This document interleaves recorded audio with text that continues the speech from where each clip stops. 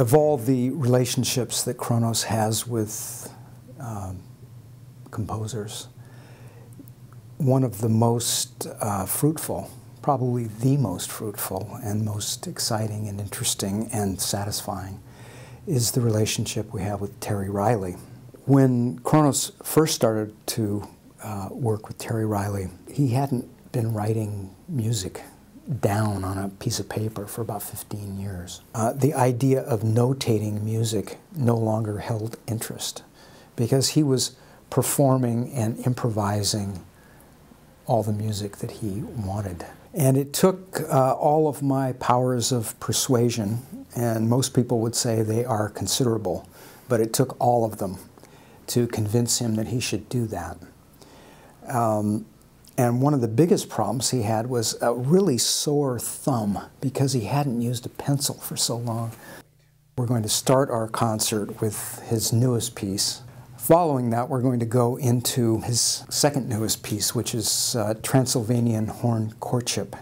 The horns of the title are instruments that were made for this piece by Walter Katundu and are influenced by the Stroh instruments, or the trumpet violins. Only in this case we have a set. So we have a tuba cello, a trombone viola, and 2 trumpet violins.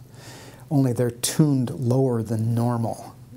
And so it's as though Kronos has sunk into some depth of brassness or something.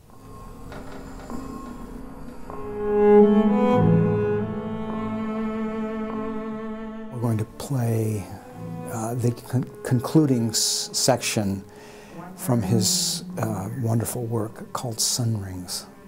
And this is basically a cello solo that is, it's like the Earth Mother singing to all of her children. To me, it's just one of the great pieces that's ever been written for us.